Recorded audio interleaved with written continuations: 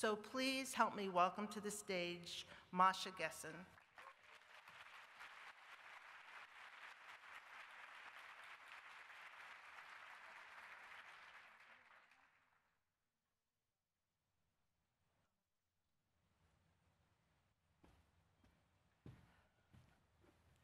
Hi. Thank you so much for having me here. So it's been odd for me to suddenly find myself. I've been back in this country for 3.5 years. And about a year ago, I suddenly realized that I had directly transferable skills after more than 20 years of reporting on Russia, which is not something I expected nor something I particularly welcomed. But I have tried to use them. So what I'm going to do with my short presentation now is run through some points of similarity between Vladimir Putin and Donald Trump. And I want to make clear why I'm doing that.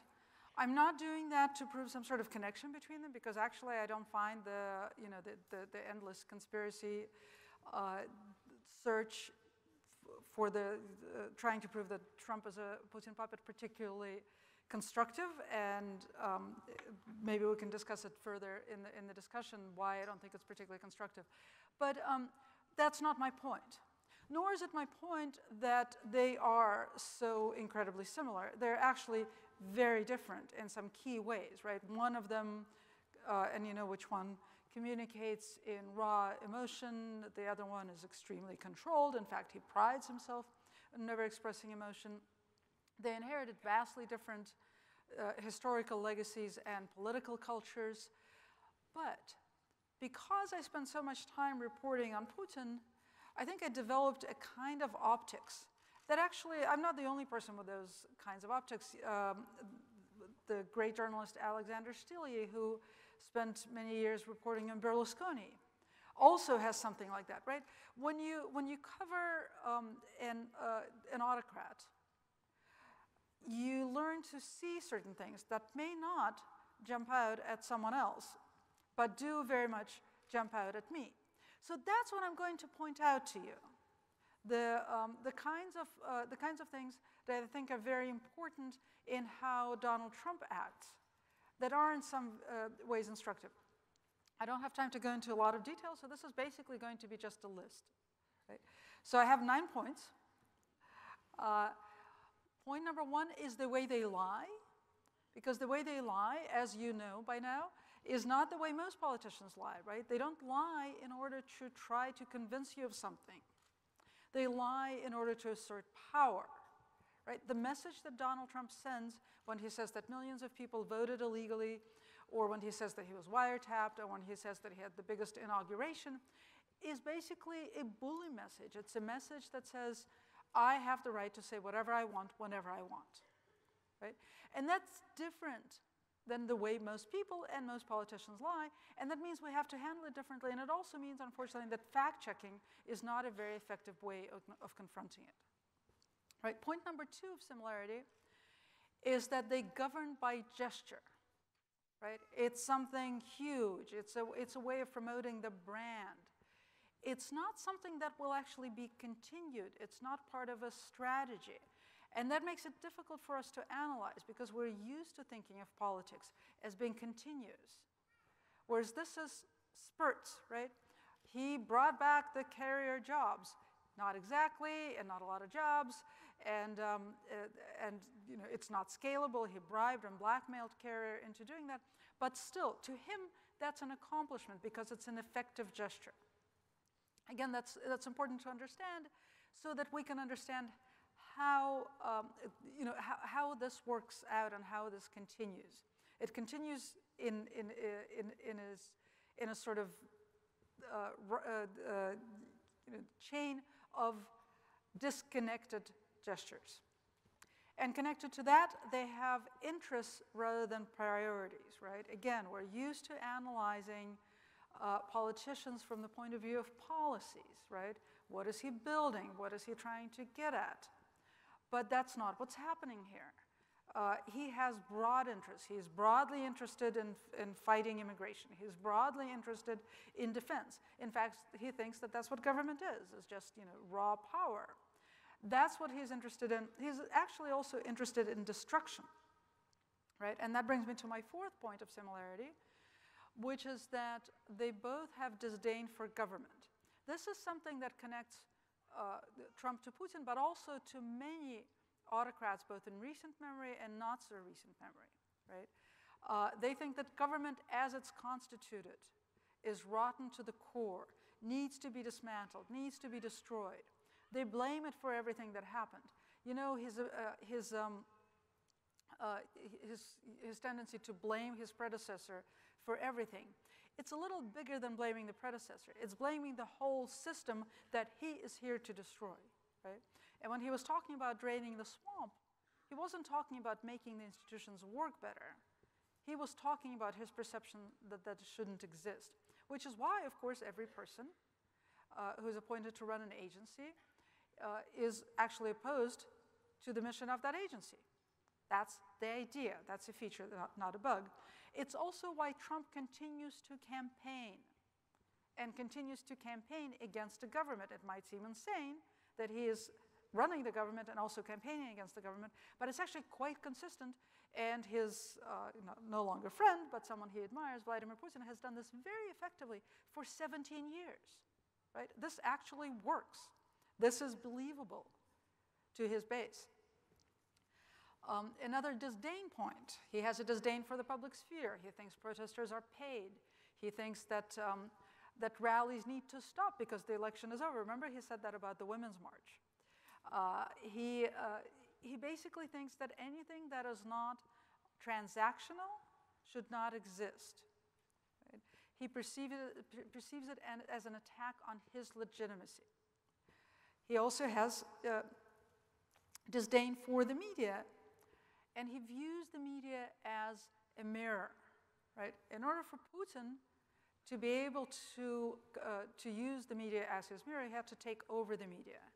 It took him a year to take over broadcast television in Russia, and now for 16 years, Russians have only been watching Putin TV. The problem, though, is that Putin has been watching Putin TV for 16 years. And that has created a separate reality for him. You might remember that after he invaded Ukraine, the German Chancellor Angela Merkel called him and then said he lives in his own reality. And a lot of people thought that she was saying that he was crazy, which isn't what she was saying. She was saying he lives in a reality of his own making, and he is impervious to information that comes out of other realities. Now, Trump has invented a really novel way of doing that. He hasn't taken over the media. He just found the bubble that he wants to live in, right? His bubble is Breitbart.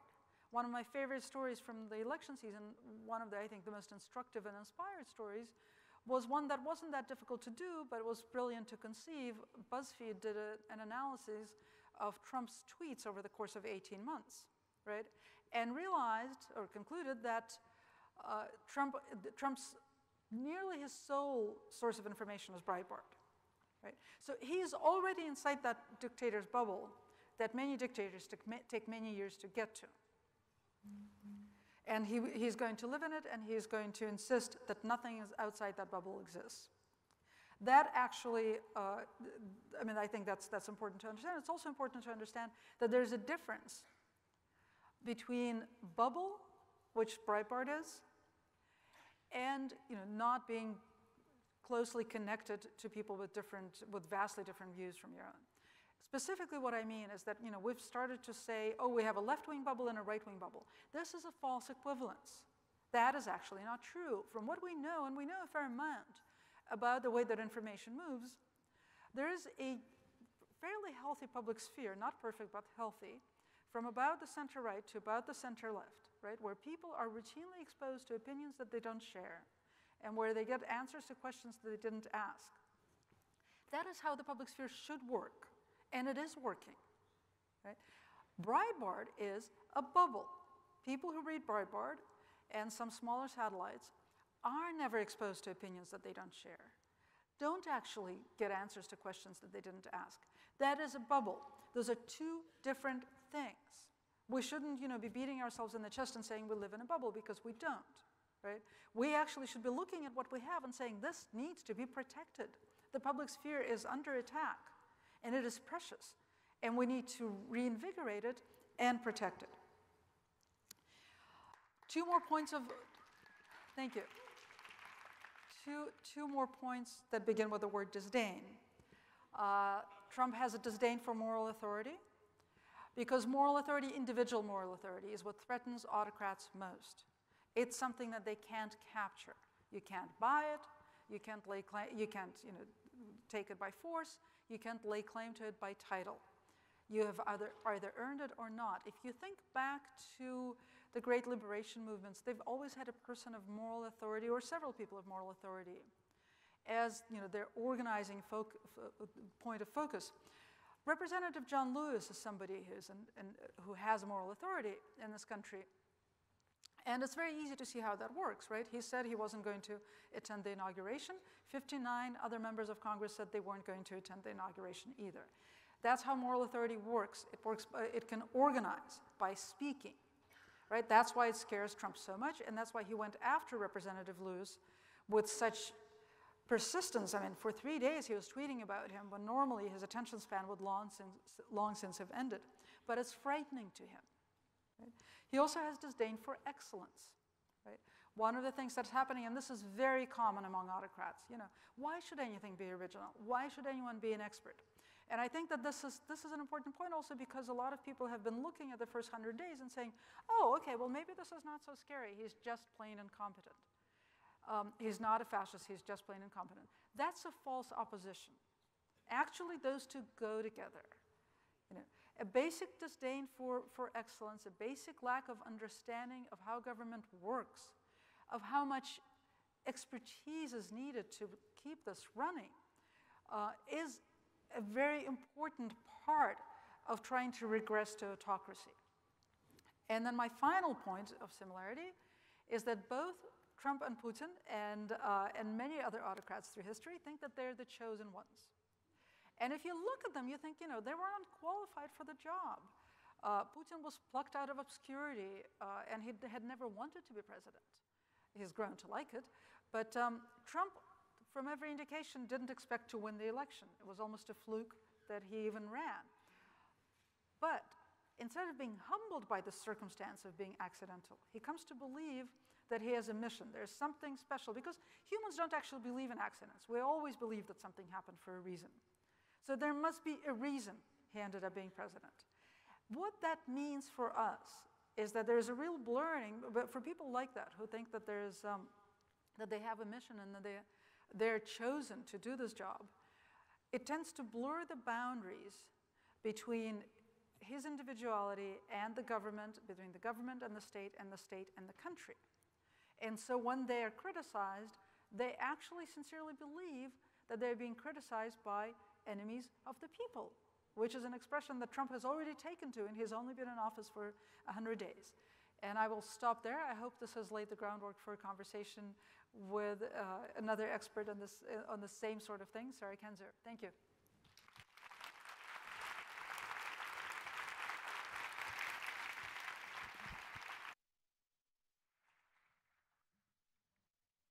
Thank you. I would like to introduce you to Sarah Kendzior, who is an op-ed columnist for the Globe and Mail and the U.S. correspondent to the Dutch news outlet, De Correspondent.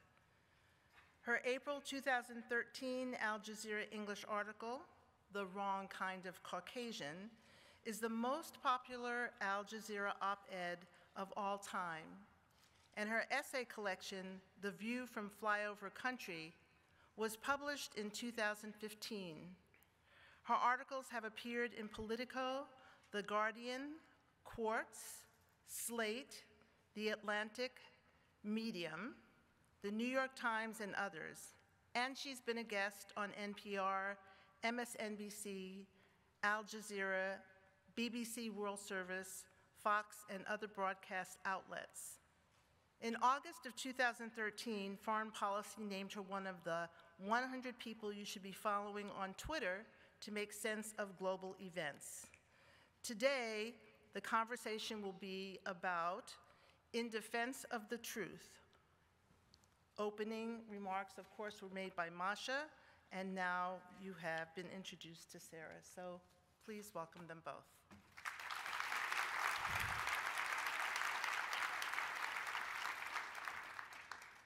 Hi, everybody. One thing that was left out of that rather extensive bio is that I'm an anthropologist, and I began my career studying authoritarian states in Central Asia. In particular, I studied Uzbekistan. And a lot of people are kind of like, what are you going to do with that? And much like Masha, I unfortunately found the answer in the last year with the similarities between Uzbekistan's form of governance and their dictator and their dictator's daughter, or former dictator and dictator's daughter, and Trump and his family. So I could relate a lot to everything you were saying in your presentation, Masha. I thought it was excellent. I hope that people in the audience understand where she was coming from and pick up on that. Actually, I'm really glad to be on a panel with you because I thought that you wrote one of just the best articles immediately in the aftermath of the election when people were really scrambling in the US to make sense of this situation because it was unfamiliar for them. That article is called Autocracy, Rules for Survival. And in it, you warned about the dangers of normalizing Donald Trump and gave strategies on how to resist him. And I was curious how you felt 100 days into this wonderful administration. Has he been normalized? If he has, who's enabled it? And do you think that this will continue in the future if you do think that this has in fact occurred? Yeah.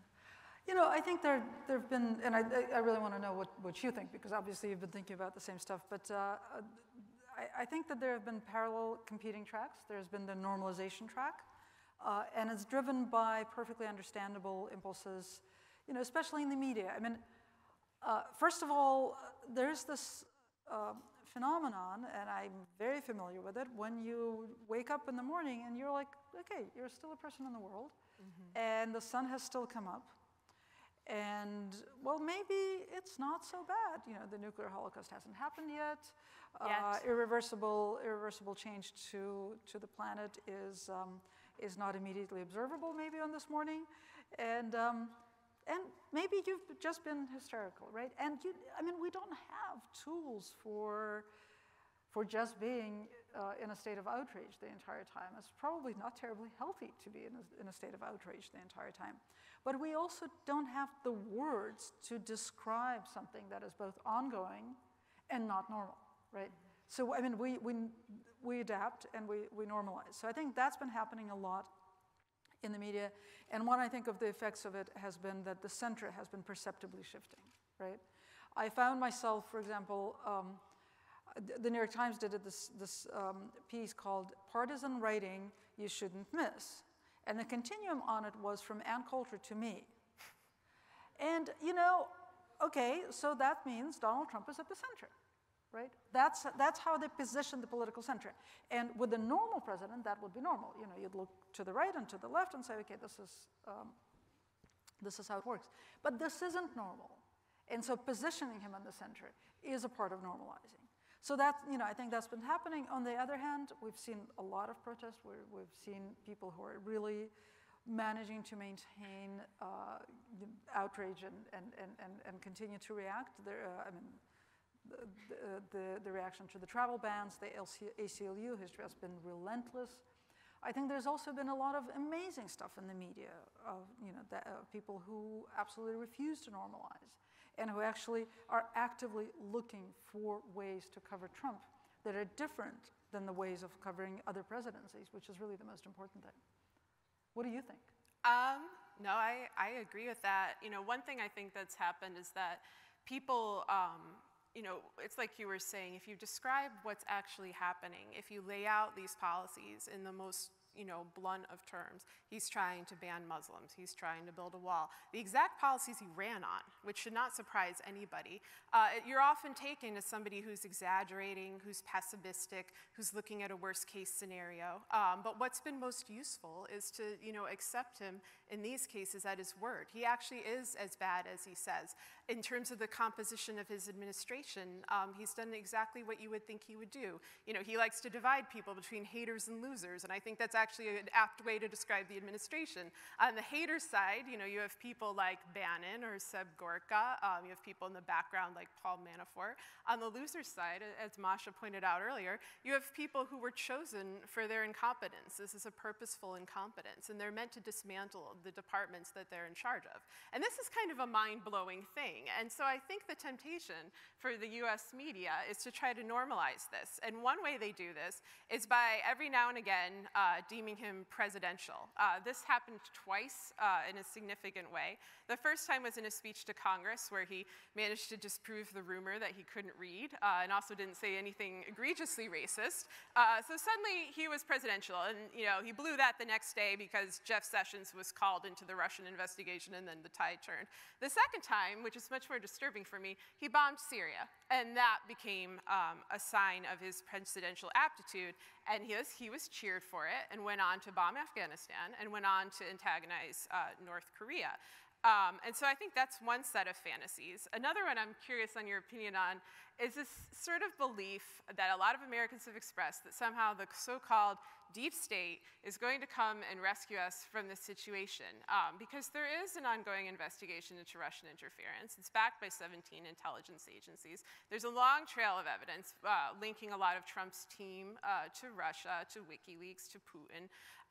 But it's moving very slowly. It's really not, you know, carrying along. And I think a lot of people, in not wanting to cope with the reality of our situation, look to that as kind of an out. And I was just curious what your opinions were on that investigation, because I know at some point, you know, you thought it was a little overwrought, so that there's conspiracy theories. But at other times, like in the article I mentioned before, you talked about it's good to be the hysteric in the room, that even if people think, you know, you're crazy, even if people think you're off track, it's important to pursue the truth despite the prospect of mockery or dismissal. So what's the line between alarmism and being rightfully alarmed in this scenario? Well, the line lies along this, the line of conspiracy thinking, which I think is always harmful. It's particularly harmful right now because Trump is a conspiracist.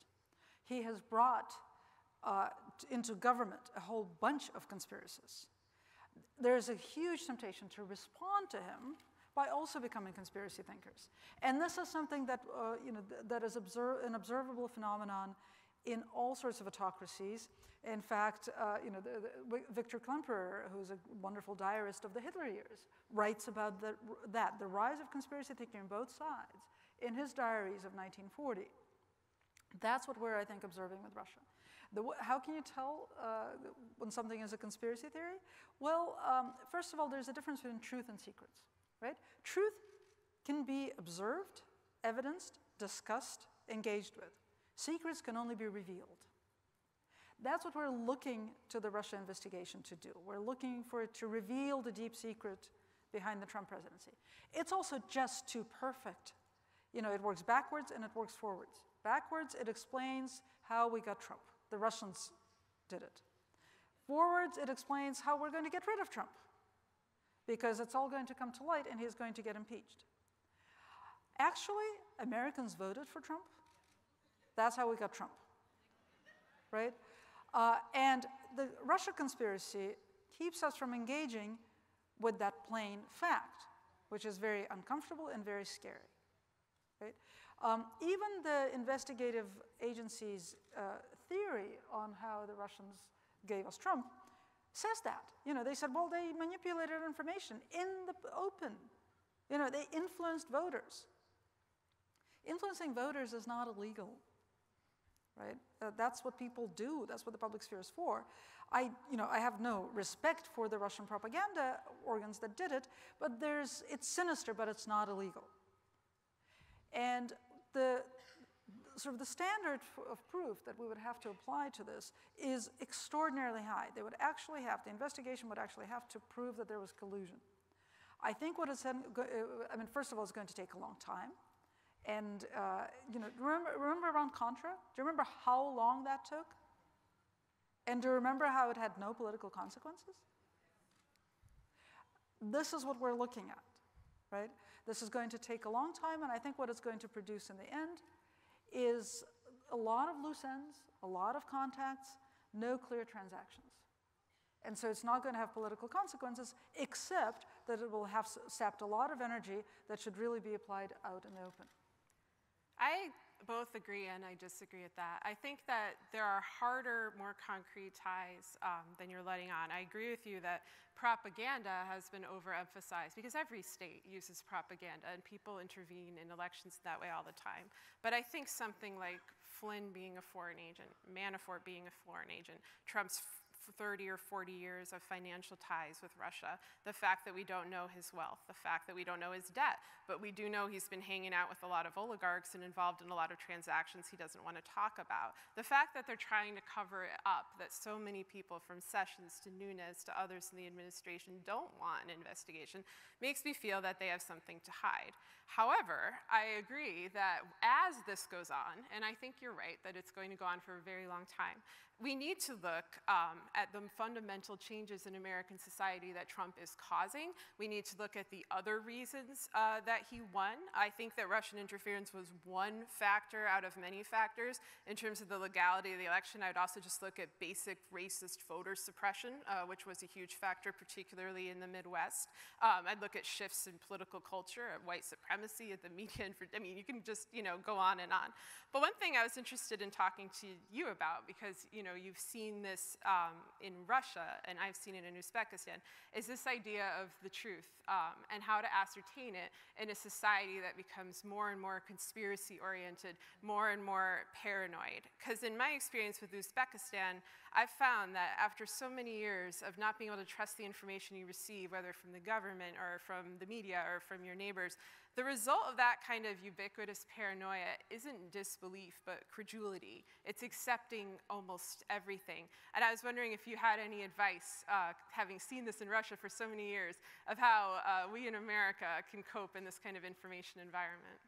Yeah, well, I love these questions, and I'm sure you do too, because it's like there's this assumption that after having participated or observed a lot of failure, you suddenly know how to prevent it. But, I'm obviously had such a successful experience resisting it in Russia that I'm here now. And like a lot of Russian dissidents. So I don't think there's a recipe for success. I do think that, more broadly, we never know what the right thing to do is, right? We know what the wrong thing to do is. What the wrong thing to do is to be tolerant of squishy reality, to to allow yourself to get accustomed to it, and also to be tolerant of squishy language, because language is the only thing that we have for protecting truth, right? And for communicating that we all have a shared reality. I mean, our conversations express a commitment to understanding a shared reality. That is not Donald Trump's commitment, right? I think that we need to really hold ourselves and the media to a higher standard, right? Call lies lies, right? Do not call them evidence-free assertions. Do not call them, he said this, but there was no evidence. Do not alternative facts. Alternative facts, yeah. But I'm talking about legacy media. Mm-hmm. I'm talking about the NPR rule that they don't actually call Trump's lies lies, because they can peer into his soul and see whether he actually intended to lie. That is a sort of demagoguery, weirdly, right? It's just the opposite of Trump's demagoguery. When somebody lies, you have to call that. When the example I used, what's such an innocuous word as partisan. Well, partisan means something. Partisan means belonging to a party, right? So when something is, you think, very politically marked, but it doesn't actually belong to a party, it's not partisan. It's something else, right? The more precise we are with language, the better I think our chances are of holding on to reality. That's my only recipe, and I've never seen it succeed. Do you have a? Do you have a recipe?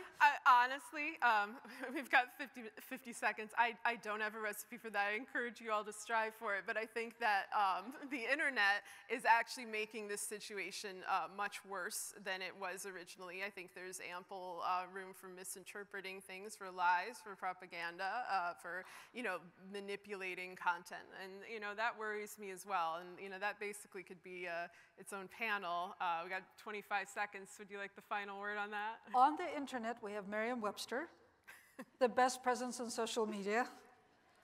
I urge you to follow it. I think that they have been throwing up definitions of words is actually brilliant, and people have been talking about it as trolling Trump. But I think what they're demonstrating over and over again is a commitment to reality, a commitment to precise language. Great. We did it. Thanks.